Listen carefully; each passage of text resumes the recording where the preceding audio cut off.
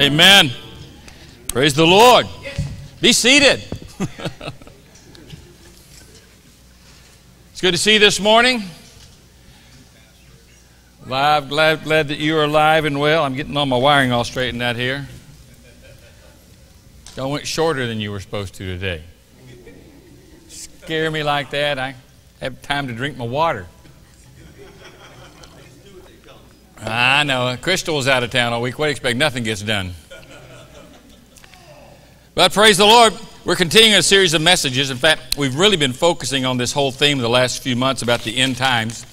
As you look in Scripture and you begin to study prophecy, you kind of break it down into segments and like what's happening in the world religiously. And we dealt with the apostasy series last couple of months. And then you move into what's happening in the world kind of culturally. That's where we are right now at the beginning of this series. And we'll start looking at some of the more specific items in regard to the end times as we get into next Sunday with some overview materials and presenting a little deeper material, perhaps maybe than what you're even used to in prophetic studies. I say that because a lot of people, when they preach like on the end times, they'll talk about the rapture. And they'll talk about the rapture and pull out some scriptures. But we're going to go a little deeper than that. We're going to talk about some really popular ideas about the rapture. It's not to say that there is a rapture. A lot of people believe that, but there's about 5 different views in regard to the rapture. So we're going to put on our thinking caps next week and get a little deeper into that and look at that. But today we're continuing what we didn't finish up last week in regard to the last of the last days. And this deals with what is happening culturally. And this is not just in America, this is globally. Too often we open our Bible and we read it from just an American perspective and realize that God's dealing with the whole world. Amen? But this is what you're going to see in the world. And if you have the capacity to pay attention for a very long time, it doesn't take long to look around and see, this is where we are. This seems to be so accurate of the day and the age that we're living in today that it should be almost enough to kind of rattle our cages a little bit and say, wow.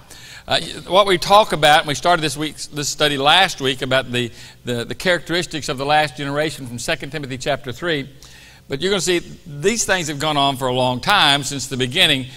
But when he's talking about in the last days perilous times, when he says men, he's talking about as a whole. I mean, this is where the culture is going to be. Not a person here or a group of people here or a nation there, but culturally where the whole world seems to be. And certainly as we look at this today, I hope you'll be able to say, well, that is where we really are. Let's look in Scripture as we begin this second part of the last days. In this message from 2 Timothy chapter 3, where the Apostle Paul is writing to Timothy, giving him some real clarity on what these last days will be like. He says, but realize this, in the last days, difficult times or perilous times will come. Men will be lovers of self, lovers of money, boastful, arrogant, revilers, disobedient to parents, ungrateful and unholy, unloving, irreconcilable, malicious gossips, without self-control, brutal, haters of good, treacherous, reckless, conceited, lovers of pleasure rather than lovers of God, holding to a form of godliness, although they have denied its power. Avoid such men as these. Now this is really kind of follows, I think, accurately in our study of apostasy. We talked about the religious world and what was happening there, and start looking at what kind of flows out of that. What will people be like? Because certainly if the apostates embraced the kind of philosophy about life and just it was all about them, and that was the major concern of the apostates, you see how that just flows right into the culture in which we live.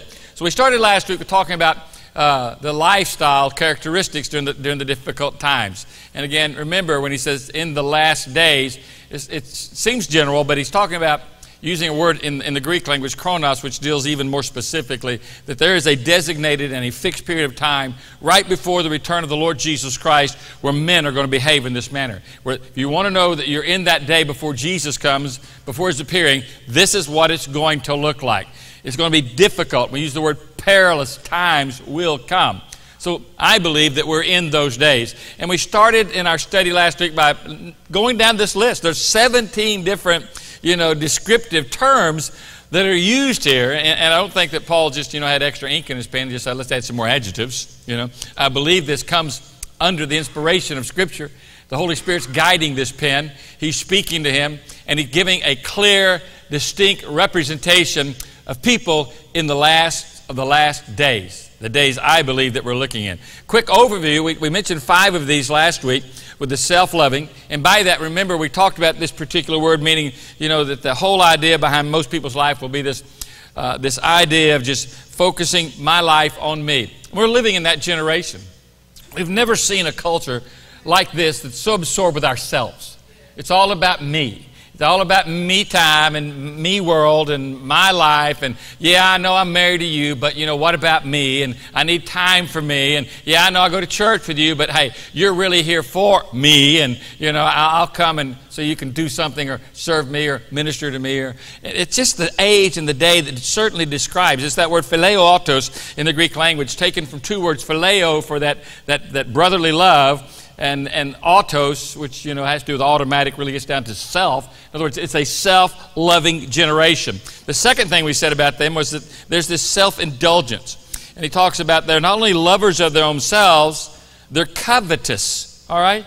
They're covetous. And the word there is similar to the first word, but this word auto, but it's a different context.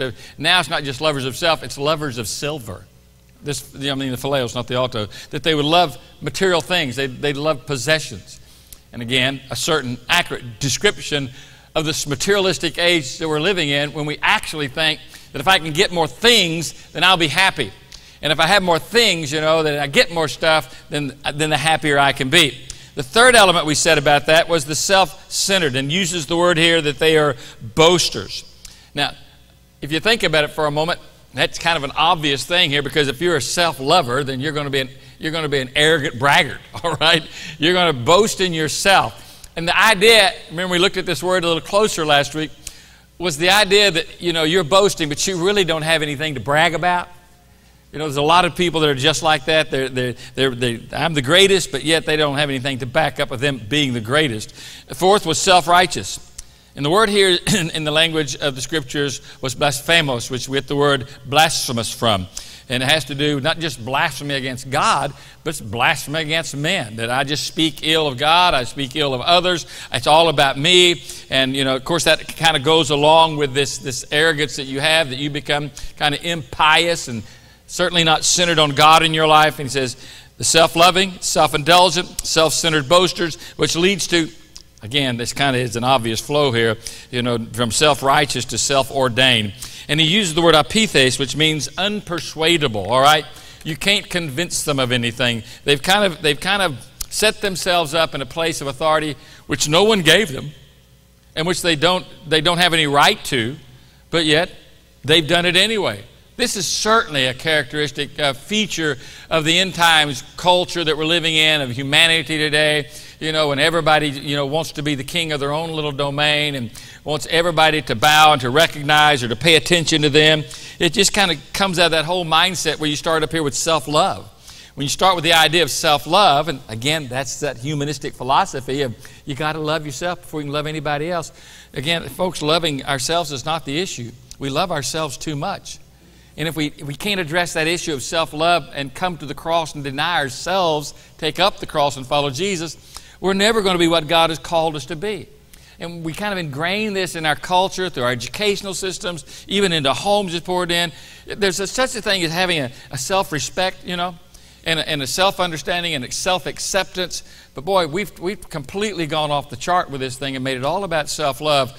And again, it just leads to more ruin and more troubles. It even comes into the church, We talked about this arrogance and blasphemous stuff that comes into the church. And it kind of comes in like this when we'll quote all the Scriptures about being champions and victors and overcomers, but yet we won't follow Christ in our life.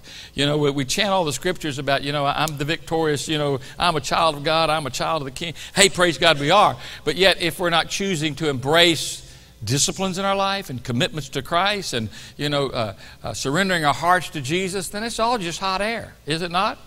And I think we end up with the same kind of self-righteousness, self-ordained attitude. Now, we talked about that last week because he uses the word here about disobedience here and disobedient to parents. And the basic idea behind that is I don't want anybody telling me what to do. So not only is it in the adult world in which you live in, he said it'll transfer to the next generation. They don't want anybody telling them what to do. You don't have a right to tell them what to do.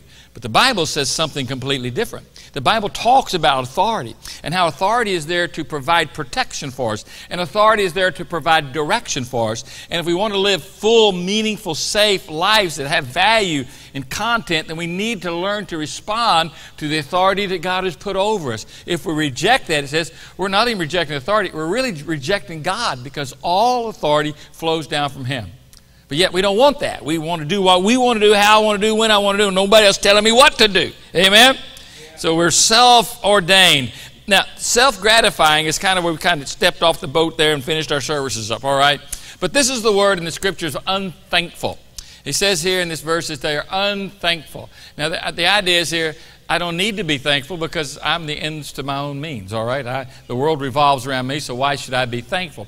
But this is a word which is akaristos.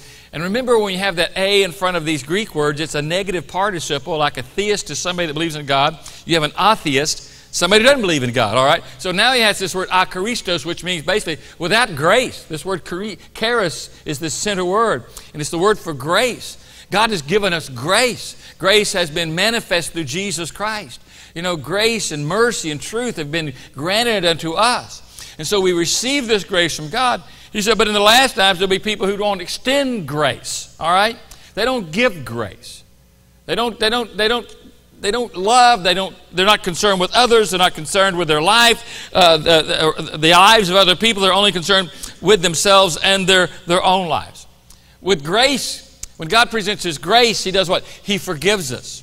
When God gives us His grace, He blots out our sins. When God gives us His grace, He gives us His power to move forward now and to be what He's called us to be. But He said, now you're living in a day and an age when people will not be gracious, all right? When they want to extend grace, they won't forgive like God forgave. They won't blot it out of their memory like God does. They won't look back and say it's all taken care of, it's all settled. They're always looking at keeping an account and keeping a record of the wrongs that have been done to them. They don't forgive. They don't extend forgiveness. And they're certainly not going to help and exert themselves in any way so that you can be better or so that you can go farther or your life can mean more. What marks their life is not graciousness. It's really just the opposite. It's murmuring and cynicism and complaint. But not in the last days that men will be unthankful, gratuitous, not having a heart for thanksgiving. Don't get caught in that trap. It usually happens when we start letting the world revolve around ourselves and we think that we are where we are by what we've done. And we would not be where we are if it had not been for parents and teachers and others who've loved us, who cared about us, who invested life and time, ministry into our lives. Don't get to this place where you become ungracious, unconcerned about other people, because that certainly leads to the seventh thing we have on the list of things, where he talks about, you know, this idea of unholy is the word he uses here. We're going to describe it as self-defiled. Remember, here's this word again, at the beginning, this Greek word participle, anosios, and it carries the idea not so much of I'm not a religious person, all right? You look at him, oh, he had nothing, you'll never find him in church, but carries a deeper meaning of gross indecency when it uses this word unholy. It's not that they're just not spiritual people. They're indecent. They're immoral. There's a perversion. There's something wrong with them. They don't care about things, and they don't care about rights. They don't care about principles. They don't care about standards. They don't care about convictions. In fact, the Greeks use this term, and so do the Jews use this mindset of people who refuse to deal with a dead body. You know, they didn't care about death. There was nothing to respect a person's life. There was nothing sacred about it, a human life. You just leave them out. It's okay. And that would be indecent. You know, it's also used of people who would commit incest. And certainly that's a characteristic of the day and age that we're living in, without any doubt. But the unholy person that he's describing here would be a person who's simply driven by so much self-love, they're going to indulge their lust or their desires, whatever sort it might be, without any concern for what is acceptable or holy or even sociologically responsible or decent, you know, without any regard for their own reputation. They're just going to do what they want to do. They are unlike anything that God is like. They're not like that at all. They're unholy. The eighth term that he uses here is this one. Self-focused. And it's the word, when you look at it, it's called unloving, is the way it translates in Scripture. It's the Greek word, again, that begins with this negative participle, and it's the word storgos. And the word storgos is a word which has to do with love. Now, we've talked about love from the Greek sense in the Scriptures, of the words that are used. I mean, you have eros, which is like an erotic type love that people sometimes think that's love, but it's not. And then there's that word phileo that we've used already several times in this study, love of brother. We get the word philanthropist from, or Philadelphia, the city of brotherly love. You see that word. But and there's that highest form of love. We're really familiar. Most Christians understand the word agape. You know, we talk about the agape, that sacrificial, highest kind of love that's known to man, and that's the kind of love that God is, pure love and concerned about you and committed to you to the point willing to sacrifice himself for your better. And that's the love of God. For God so agape loved the world that he gave his only begotten Son. That's genuine, deep, real agape love. And then there's another word for love in the Greek language, which is this word storgos. It has to do with love for family, or even translated a couple times in the Greek literature as a love for country, like patriotism, or love for my social surroundings, a love for my neighbor, all right? He said, but in the last days, you're not going to see that kind of love. People are going to be unloving because they're self-focused. They're not interested in family. They're not interested in social status. They're not interested in a patriotic love. In fact, the King James uses this word and translates it this way, without natural affection, all right? They don't have natural affection. It's a negative adjective from that word that was used to talk about a love for my family. You don't see that kind of love in the world today, do you? People don't care about their families. They leave their husbands, they leave their wives. Parents don't care about their children. Children don't care about their parents. They're without natural affection. In other words, God is saying, it's natural for you to have an affection towards your family. I created you to have that in your life. Now, as a sinner without Christ, we don't have a love for God. But once we have Jesus come into life, the Bible says God gives us a love for God. We have the love of God, the Bible says, because the Holy Spirit in Romans chapter 5 comes into our life, you know, so also comes the love of God. So we receive this new love, not natural to our fallen nature, a new love for God. But there is a love that is natural to your fallen nature, and that should be a love for your family. But now we don't have that in the culture that we're living in. They're without a natural affections.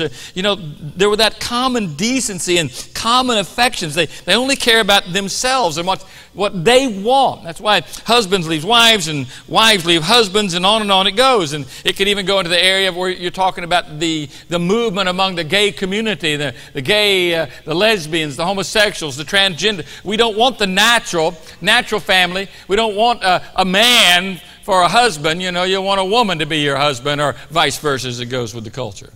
Without natural affection.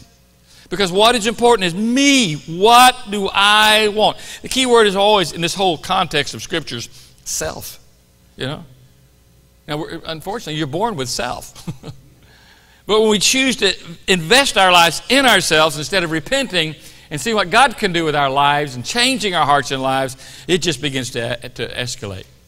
Kind of show you how it just works, even in the common place of just children who are born. You know, watch children with their toys in playtime. You know, they don't have to be taught to be selfish, do they? It's natural to us. I have this little deal called the Child's Law of Adverse Possessions. You may have heard this before. There's about 10 things here of the Child's Law of Adverse Possessions. It goes like this: if I like it, it's mine.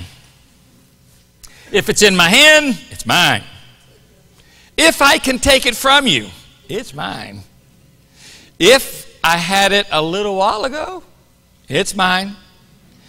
And if it's mine, it must never appear to be yours in any way. Number 6, if I'm doing or building something, all the pieces are mine. If it looks just like mine, it's mine. If I saw it first, it's mine. If you're playing with something and you put it down, automatically it becomes mine. And number 10, if it's broken, it's yours.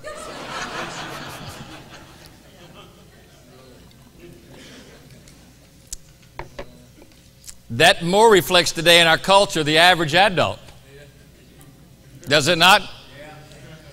This whole idea of just natural affection and love for caring and people and family and friends is gone. And you follow that up, and why is it gone? Because it's not going to be maintained, because people, he says, in the last day are unreconcilable, and that has to do with being self-willed. They refuse to change.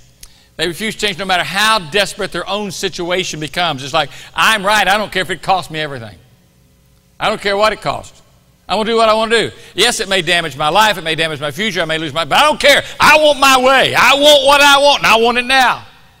And we end up being this self-willed kind of person who's so driven by our selfish desires and so determined to have our own way, regardless that the consequences may be devastating to our own family, our own lives. We don't forgive. We don't want to forgive. We know we need to forgive. We know what God says, but there's no reconciliation now. There's no compromise here. There's no court of appeals. And again, to reflect a little bit about that, when you take a step back and see how that, the whole idea without natural affection, without love for family, can certainly lead to this irreconcilable thing that I do not want to make things right. And that's why you see so many marriages falling apart today. In the 1930s, the estimates were about 1 out of every 6.8. 1 out of every 7 marriages, would end up in divorce. In the 1960s, it was 1 in 4. In the 1990s and now it's and beyond, it's 1 in 2 and 1 in 1 in some places. Why do people just not reconcile anymore? Why don't people want to get help? Why don't people want to get counsel? Why don't people want to make things right? Because they fall into this category of becoming self-focused and unreconcilable. And the world's about them now. What do I want?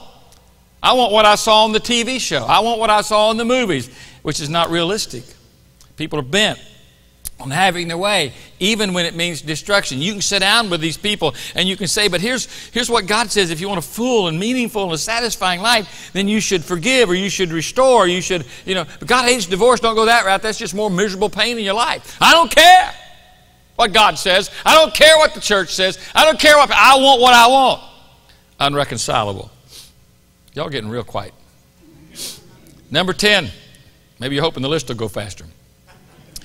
Self-promoting. And this is the word in the Scripture says they are malicious gossipers. King James verse says false accusers. In other words, they're so in love with themselves, they have to gossip and put other people down so as to elevate themselves. They become the judge and the jury of everyone and everything around them. It's a maliciousness. It's not just gossip. He says it's malicious gossip. It's a sin that's even more destructive sort, because the idea is not just to gossip make me feel better. It's to gossip to make me feel better and to tear them down. That's the difference. It's one thing to gossip just to elevate yourself, because by making people look bad, you look better. But the idea, it goes beyond that. It goes beyond to damage and destroy someone. I'm going to take care of them. They're going to wish they had never crossed me. They're going to wish they had never met me. That's the mindset. In fact, this word in the Greek language is an interesting word. We get the English derivative of this word. We would say somebody is diabolical. The literal Greek term is diabolos, which it's in the Spanish language the same, diablos. It's the word we use mostly to say who? The devil, all right? This is this word. And it's used to describe Satan, or even Satan is called by this terminology over 34 times in the New Testament. It uses this particular word. Why? Because Satan is always about accusing. Satan is always about speaking harm. Satan is always about using words to offend. The Bible calls him the accuser of the brethren. And boy, when are we ever more like the devil than when we start doing the same thing? Accusing and judging and gossiping and railing against people. If you think it's spiritual to sit down and think, well, I'm spiritually right with God now, so I can earnestly and readily discern what's wrong in your life, and I'm willing to tell not only you but everybody else about it. You're not spiritual at all. In fact, you fall in this category of self-promoting, because that's really all the reason behind it is just to lift you up, make you look better. Be careful about being negative about people, even in a spiritual way. Well, let me give some Bible verses and back up me tearing somebody down. My favorite one is this. Would you pray for so? I'll be glad to. Well, let me tell you, so you can pray more intelligently. What's going on? I don't need you to tell me the details to pray intelligently. In fact, you're proving your unintelligence by telling me. Amen? It's just so satanic and so devilish when our mouths get stuck in this gear, and it's so easy for any of us to do, is it not? to get in a place where we start just criticizing and ridiculing or laughing or tearing somebody down and promote. Many times the simple idea is to promote ourselves. Mama's here today. I'll quote her.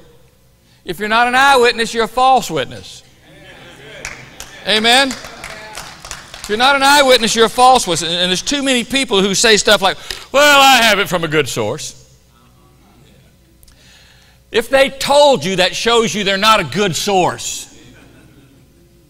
I'll say that again in case you didn't get it. If they told you, it proves they're not a good source. If they're about gossiping, if they're about, using their mouths to tear down other people, that's not good information. That's not a good source. It's a polluted well. It's not a well that brings forth sweet waters. It's bringing forth bitter waters.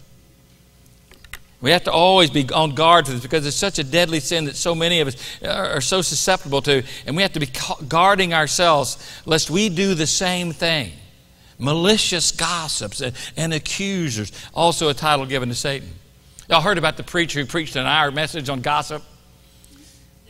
And the worship leader probably been sleeping during most of the service, so he gets up and sings for the invitation, I love to tell the story. There's a lot of people that love to tell the story, aren't they? Amen. Self-promoted. The 11th, and again, you see these all just like dominoes lined up, go knocking the next one. Self-concern, and this is the word he says, without self-control. Literally means reckless. King James uses the word incontinent. Y'all know what that means, don't you? Time for a TV commercial. It's amazing what comes across in TV commercials these days, is it not? No self-control. Now, we use that in the modern day medical realm for meaning something else, obviously, with no self-control. But he's just talking about in life in general, these people are incontinent. Their mouths incontinent. Their attitudes are incontinent. Their lives incontinent. They don't care about what people think. They don't care about what people say. How many of you have seen these commercials that show in some of the news reports they're doing on these driverless cars that they're trying to develop now? That scares me. I don't know about you. I know how often my computer crashes. You think about these car crashes. A little more damage is done. But this is kind of the attitude that the scriptures, when you look at this word, start studying what it means. It's that kind of attitude. They're like cars without drivers, just running in haphazardly, making wrecks wherever they go.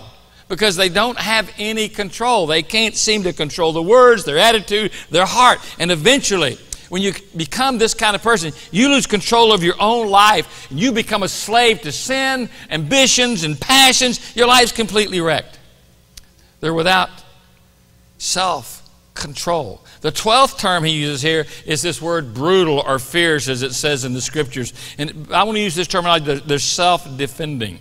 In other words, they're so self-centered. Anything that looks like it might be opposed to them, then they become brutal. And that's certainly, this is a good adjective of our culture. It refers to a savagery like that of a beast whose nature it is to attack their enemies. And not just to attack, but it'll shred them. We have countries in the world like this. We have, we have societies like this. We have churches. I've seen churches that get this way, and they show up at the gravesides of a fallen soldier to protest. They're just brutal, They're without self-control. They're fierce. Anybody that would oppose them, I don't just get even. I get full revenge, That's this kind of person here. They're just going to stand their ground.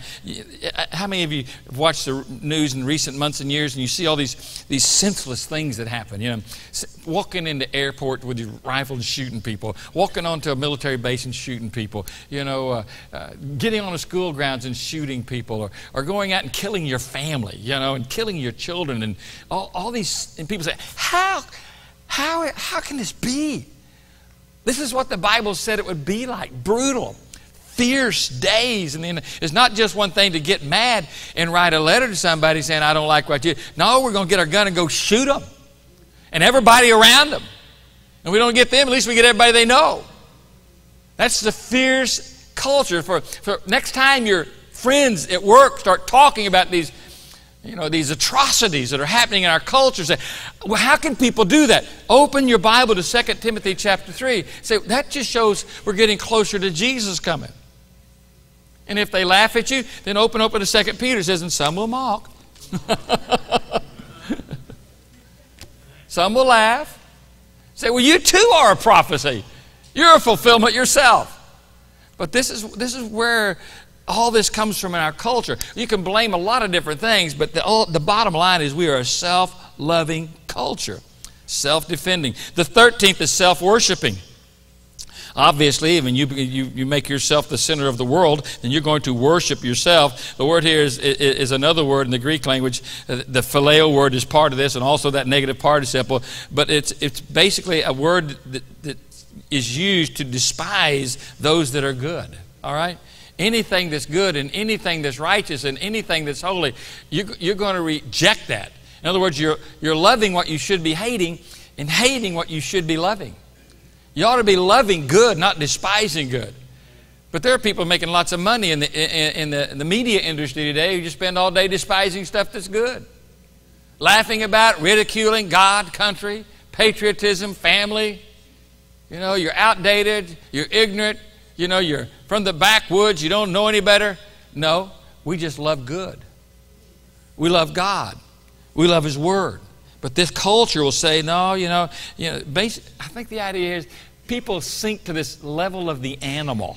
You know, they're animal-like in their behavior in so many ways.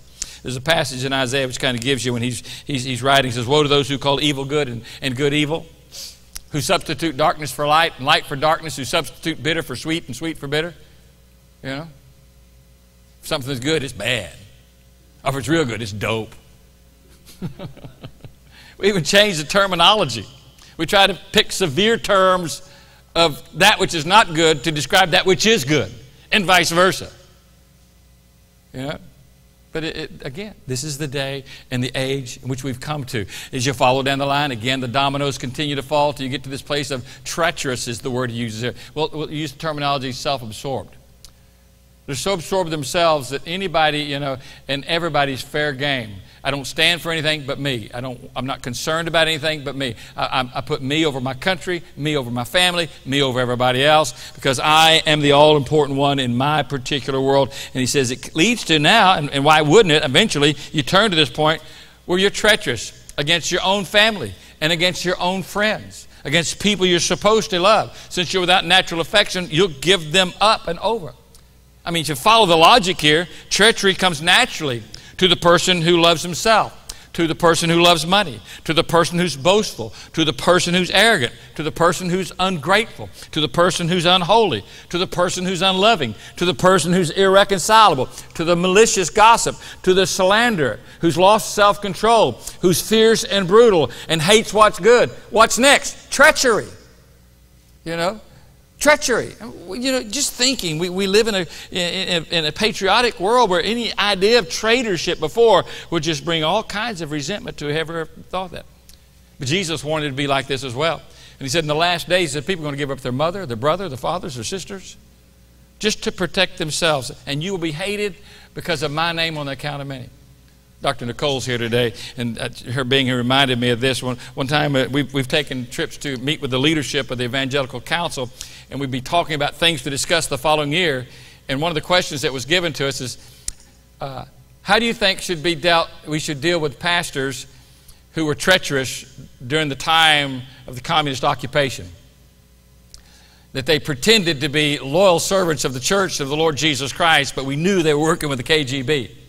This is the end time stuff. This is what it talks about with treachery. You're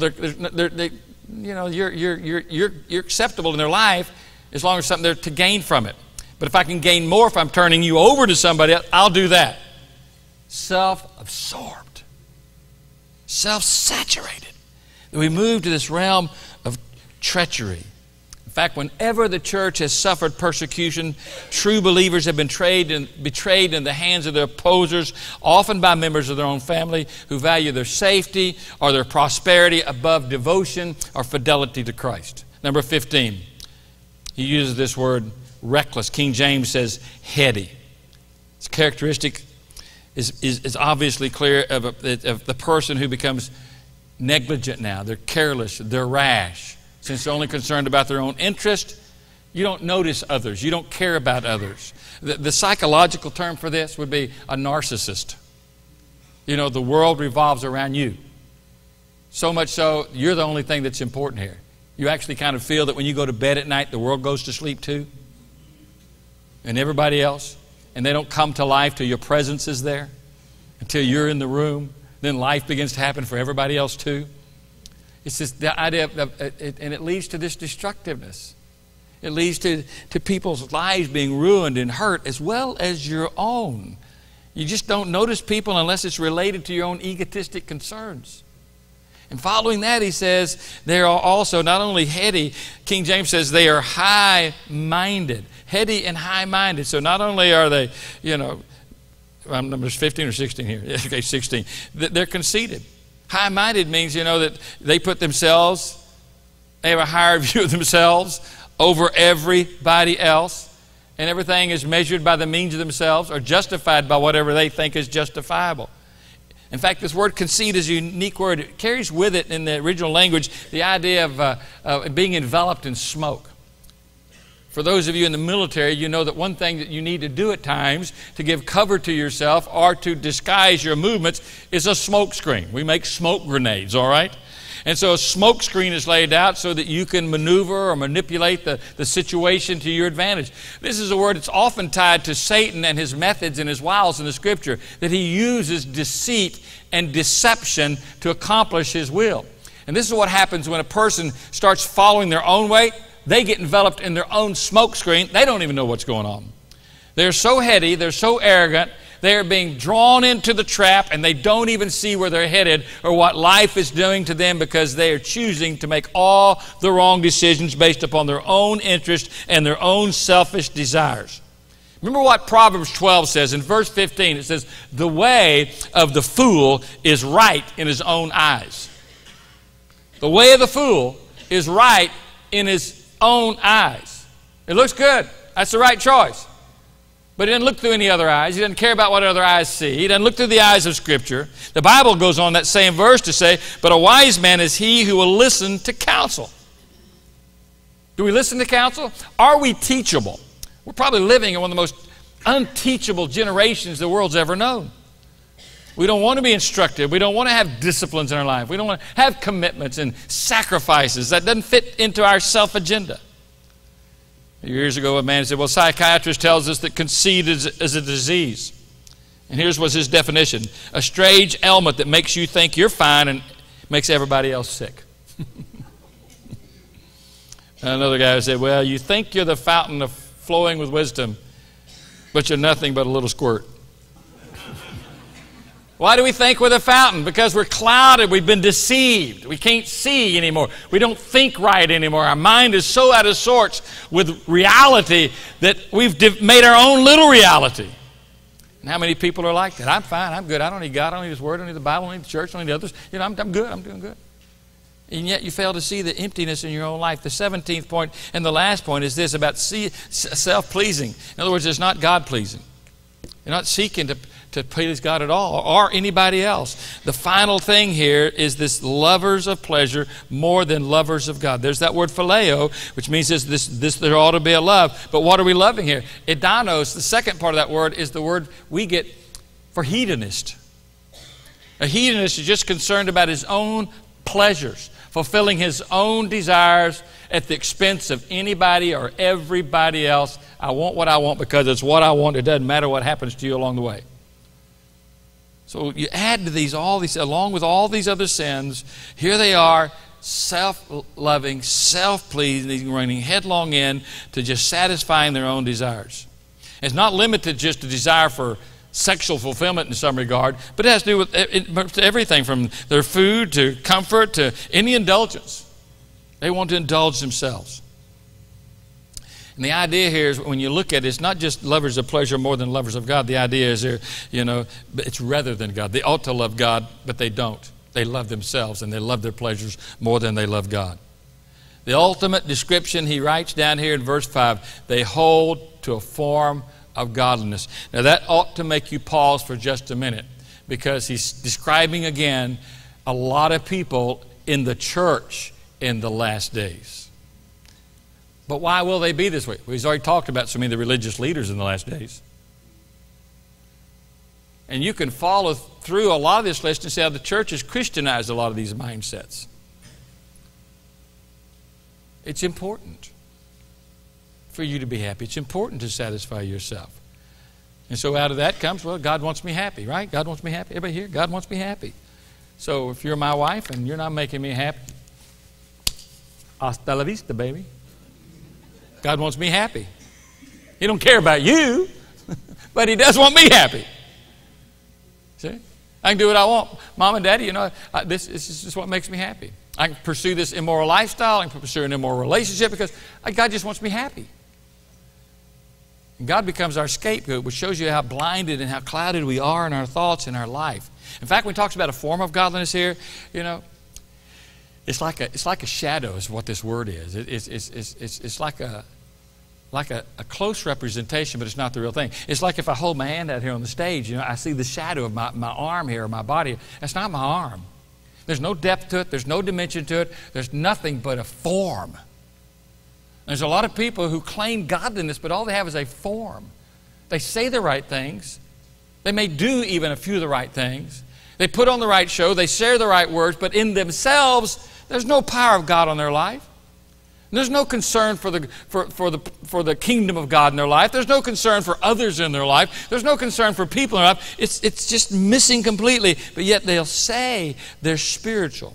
But in reality, they're religious, phony, fakes who masquerade as Christians. This is what the Scripture teaches. And true believers are giving standing orders here. Avoid these people. Reject their false doctrines, reject their false teaching, reject their false standards that they choose to live by. In fact, the verb avoid here is in the middle voice, and the idea is to make yourself turn away. Make yourself turn away.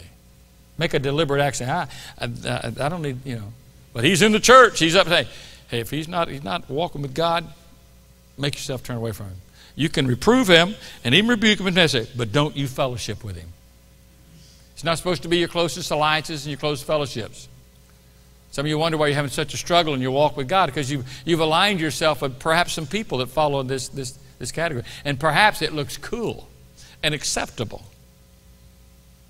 And all they're doing is ruining themselves and ruining the lives of other people. What are we to do? He tells you very clearly in the last part of that verse, such turn away. So obviously we are turning somewhere. We follow Jesus. Make it your heart's desire to pursue Christ. There's only one way to do that. Jesus said, hey, come on. Any man to come on. Hey, stop yourself. Leave self at the door. No room for that here. Deny yourself. Notice you being in charge, you having your will, you getting your way, you doing and trying to shape everything to fit your agenda. I want you to follow me. Follow me. And if you'll follow me, we can do something glorious, and your life will mean something, and you're going to get somewhere, and you're going to be something in your life. But if you fail to follow me, you're going to end up with this empty deception, this form of godliness. Deny yourself, take up the cross, and follow me. The second thing was pretty simple there about forsake the generation. Avoid such men as thee. These are exciting times. Now, I know we've talked about a lot of negative things here in the context of the characteristics of men of the last days and women of the last days, but I want you to know this. There is in these days a remnant of people who truly love God. There are churches that are truly wanting to please God and to seek God's will and to seek God's face. That's what we turn to. That's what we run with, all right? That's who we fellowship with. That's who we associate with. We believe the Bible. We believe God. We believe His Word, amen? That's where we're going to move, and that's where we're going to follow. Somebody ought to praise the Lord. We're living in a day that is described clearly here. Our only hope is to follow Christ and to serve Christ and to love Christ. And your life at that point begins to mean something. When you start looking at the Bible, you need to realize very clearly that Jesus makes it known that He's coming.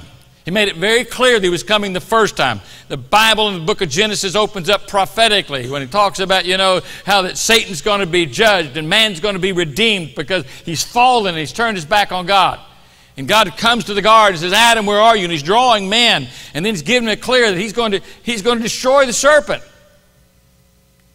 So he calls and he said, but at the same time, when you get all these prophecies from the prophets of old that tell us about the first coming, for every one of those verses about the first coming of Jesus, there's 8 about his second coming.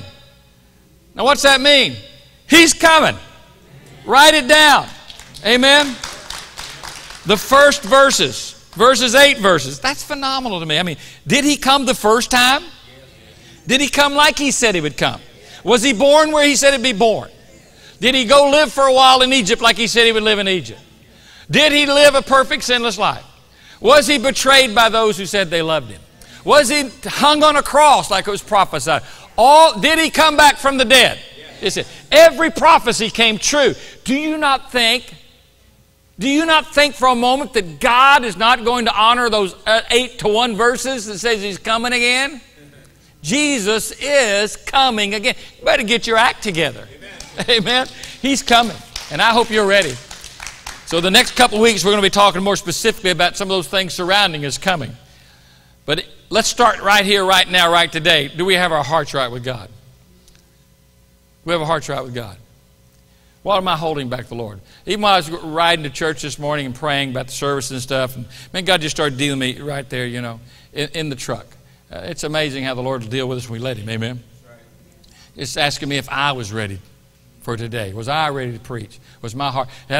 Was there anything in my life that would hinder him? And I'm going over that in my life, and you know, I didn't have to take a quiz. The Lord just pointed out something right there in my heart. I tried to tell him I've given him so much already, like we do. You know, I gave up door number 1, 2, and 3 for what was in the box. I wanted the box. It's just the box. But then that piercing question that the Lord just doesn't let up on, is it all on the table? Can you put it all on the table today? And I think that's the question, you know, where we say when the Lord says deny yourself, we can say, well, Lord, I've denied myself. And then the Holy Spirit whispers, well, what about that? Oh, that's nothing. I love the story. Maybe you're familiar with F.B. Meyer. He was a great theologian. I know his grandson did some revivals in his grandson's church, who was in the Houston area here. But F.B. Meyer was a great theologian, well-known, great man of God in his time. And there's also another guy who was a young preacher at the time, aspiring. And I remember David Jeremiah sharing this illustration this week. Maybe you heard his radio program. But he was sharing about C.T. Studd. Charlie Studd was what he was called. He was a famous athlete in England at the time, and he'd given up his athletic career to go serve the Lord in China. And F.B. Meyer says, I went to hear Charlie Studd share his testimony. And he said, in the services, God just had wiped me out. He said, I just saw such passion and purity about his life. I said, there's something missing in my life. So he said, I went to ask him, you know. And he said, and I asked Charlie Studd, what is it? And he said, just ask me a question. He said, he knew who I was. I'm a famous theologian. He's just a young preacher boy. He said, have you given up everything to Jesus? That's all he said. And usually when that question is asked, most of us already know in our heart and mind, poof, something. We've either held on for some time or something we've just adopted in our life lately. Give that up. You want a passion for Christ? You want to be ready in these end times? The Bible says if we have this hope in ourselves that Jesus is coming, 1 John says, we'll also purify ourselves as he is pure. So let's stand with our heads bowed. And maybe if the Lord is pointing out something in your heart and your life today as a believer, that's the very thing that